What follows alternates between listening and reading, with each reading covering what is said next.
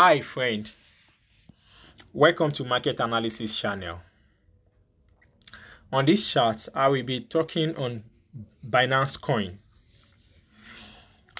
BNB started at 0.1, it has a nice rally, it stopped at 0.2 and then it heads down from 0.2. It tested the 50-day and the 200-day moving average, the black and the red line, with a very huge volume, but it just bounced off it a little bit and it's now find its way to the low around 0.3 at 265.0. Then from there it had a little rally. The rally rise up again and it hit around the 0.2 at 346.3. It established a resistance zone, and as it established resistance zone, it couldn't continue its upward rally. It comes back, it tested the 50-day moving average line, it ranged around it a bit, it drops below the 50-day average line, establishing a low of 299.5, a new support zone. Then it picked up from there.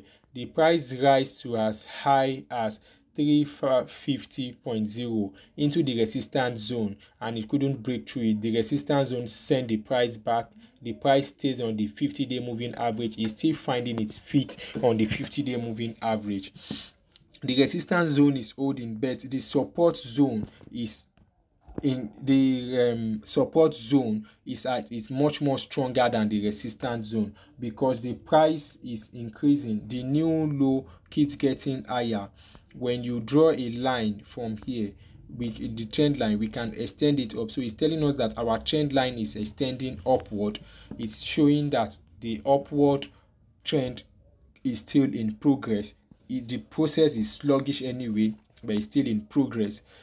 So our focus now is the price should bounce up the 50-day moving average line with a strong volume.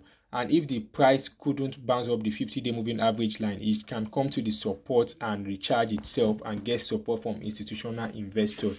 But the best place will have been for the price of BNB to bounce up from the 50-day moving average line and head back towards the high of the resistance at 350.0.